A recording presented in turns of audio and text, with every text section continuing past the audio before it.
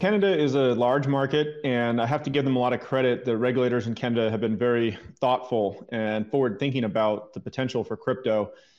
They've started to work very proactively with us and other crypto companies to ensure a clear regulatory framework is emerging. And that's gotten us very excited about investing more in the region. So it's really exciting today. I mean, we're expanding our offerings in Canada. We've got a deeper payment integration with Interact.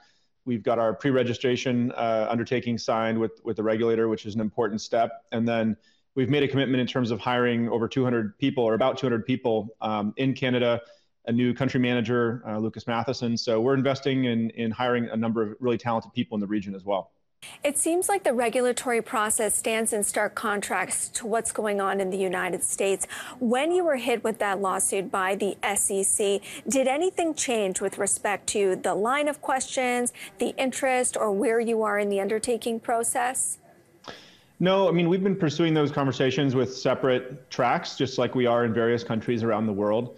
But you're correct. I mean, there has been a stark contrast. You know, in the US, the SEC has taken a regulation by enforcement approach instead of engaging with the industry to create rulemaking as they should. And we feel very confident in our case there, which is now going through the court system. I think it'll be a landmark case, and a lot of people in the crypto space have really thanked us and thanked me personally with amicus briefs and just personal notes saying, thank you for standing up for the industry, making sure that the law is followed. We also need to make sure that we get new legislation passed in the US so we don't see that type of activity from the regulator in the future. But in Canada, the story's been totally different. We've had very productive conversations with the regulator. They're engaging very thoughtfully in a rulemaking process with us. And that pre-registration undertaking that we've now signed is an incredibly positive step in the right direction. So I can't say enough good things about the Canadian regulators. Is this happening in part because our regulatory process is not divided between commodity regulation and securities regulation? Or is there something else about the Canadian framework that is being developed that you think could ultimately apply to the United States? You know, I think that's a really important point. In the US, as you pointed out, we do have different financial service regulators on the commodities and securities side. What that's caused, unfortunately, is a battle, a turf war. You know, it's essentially created political behavior at the regulator level, at the very top of those agencies. And that's not helping anybody in the US. In most of the other markets that we interact with, there's just one financial service regulator for both commodities and securities. And the debates about which type of crypto asset is one or the other is more of an it's a wonky point that intellectually could be interesting, but it's not actually the focus of creating sensible regulation that protects consumers and innovation. In that vein, then, did what happened with the SEC, and I know that it's still ongoing, spook off any institutional discussions that you had been having, particularly here in Canada? I mean, our Canadian financial institutions are known for being risk averse. Have they wanted to stay away from doing business or partnerships with Coinbase until this is resolved? Well, I would say just as a general comment on institutional investors, yes, they are often looking for regulatory clarity. The good news is that we're starting to see that emerge in Canada. The pre-registration undertaking that we just signed was a great step, again, in that direction. I would say, actually, the misstep in the United States by the SEC has created an opportunity for other regions. And we've seen that now in Canada, where they're stepping in to embrace this really important technology. We're seeing it in the UK, we're seeing it in UAE, we're seeing it in Singapore. So the US is actually surprisingly a bit of an outlier here. And I have to say, it's not the entire US, it's really just one or two people that are outliers. Most of the folks I speak with in government in the US, they understand the potential of this technology as well. So the US system will correct on its own time, but in the meantime, we're excited to invest more in Canada in regions where regulatory clarity is already starting to emerge. You mentioned the regulatory landscape. The OSC and others did require registration, and exchanges were faced with a choice. They could either comply or they could leave. Binance is one of those that chose to leave. There's been other instances where Coinbase has taken a different approach or a different path from Binance. Would you characterize as Binance as sort of a bad actor in crypto? Well, I don't want to speak about any other companies in the space. I'll leave that for others to decide. But what I can say is about Coinbase, you know, we've been committed since the earliest days of this company, which, you know, we've been around since 2012, more than 10 years now. even back in 2012, we decided that we wanted this to be a regulated and trusted and safe institution and industry. And we actually leaned into regulation and compliance even before it was clear. You think we think it might be unclear now in some areas. It was much more unclear back then, I can reassure you.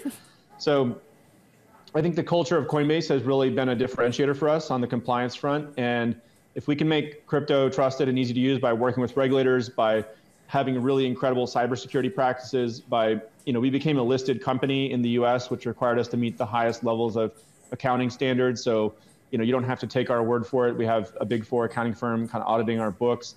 These are things that we've helped do to help advance the industry in the right direction. And I think customers recognize that. And there's been a flight to quality in this past year where it's benefited Coinbase. I know that you don't want to talk overtly about Binance, but a lot of analysts bring it up when talking about Coinbase just because of its sheer size and scale, and that if it runs into trouble, it casts a pall on the whole sector, and ultimately that will affect you. Yeah. Well, we saw this happen last year, of course, with FTX as well. And, it's really unfortunate. In traditional financial services, sometimes we see bad actors, the classic ones, Bernie Madoff, et cetera, Enron. And it seems that in this new financial system, we're also seeing some bad actors come on the scene. Again, I try not to focus too much on that. I try to just focus on what we can control at Coinbase. We try to be trusted. We try to make the easiest to use products to sort of demystify this technology so more people can benefit from it. We try to surround ourselves with good governance, the highest compliance standards. And so, I believe in focusing on what we can control. And I know the technology potential here is there. It's here in a way that can actually benefit people. And so I'm not going to let a few bad actors kind of derail us from our broader mission. Is part of this international push because you are facing sort of falling revenues? There's reports that perhaps even market share domestically in the U.S. is being taken by the likes of Robinhood. Is that kind of increasing the impetus to look outside the U.S. for growth opportunities, in addition to kind of what you're going through on the regulatory front? Yeah, well, I would disagree with the premise there a little bit. I think in the U.S. in Q1 and Q2 in our earnings, we reported positive adjusted EBITDA. So I think we really have shown really good financial health there. We have over $5 billion on the balance sheet. Actually, our simple trading product grew in share in Q2. We shared that in our earnings as well. Now, just broadly, your question, about other services integrating crypto, we want more companies out there to integrate crypto, even some that are competitive or semi-competitive. Our vision here is that we believe crypto is the most important technology to update the financial system globally. The financial system is in major need of an update, by the way. If you ask most Canadians and others, they say the fees are sometimes high, payments take too long, especially internationally. Banking services are not equally distributed to people all over the world.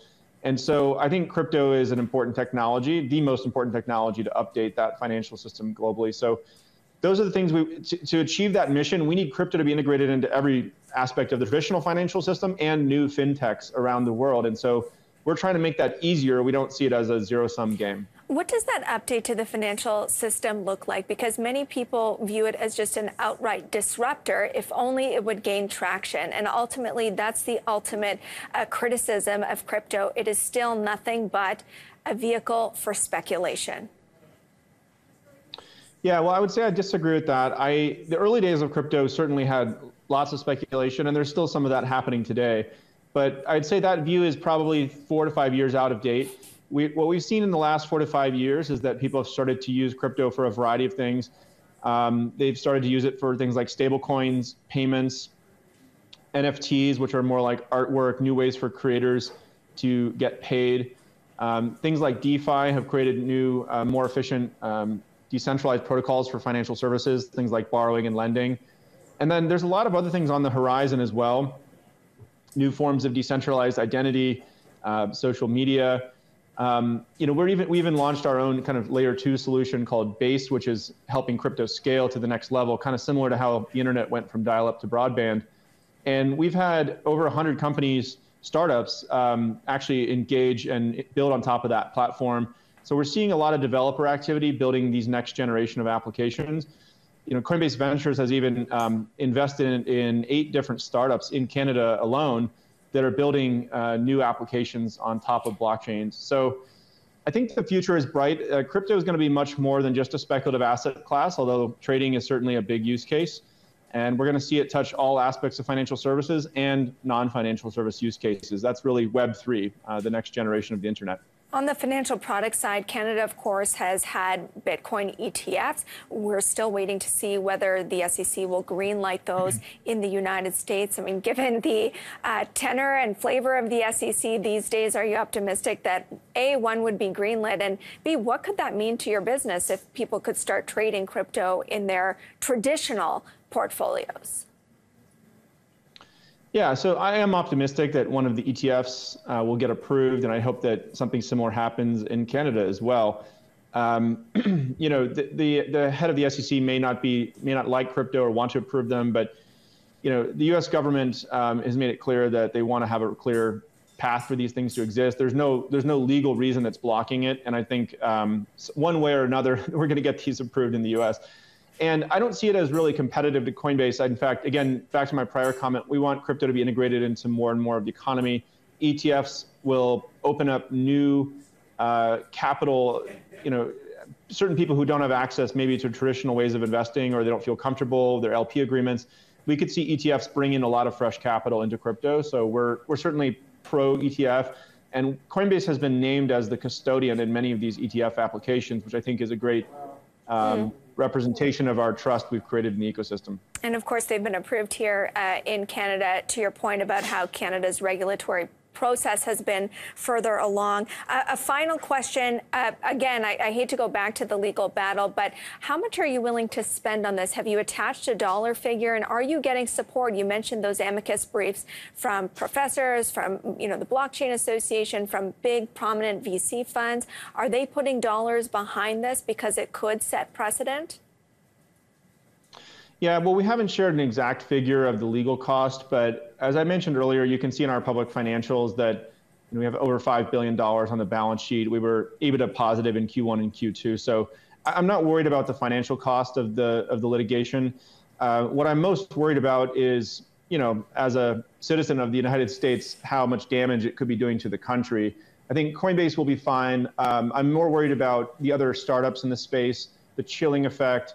But really, America stumbling here is the rest of the world's opportunity, and Coinbase is a global company, and so we're going to continue to invest in markets where clarity is emerging, including Canada.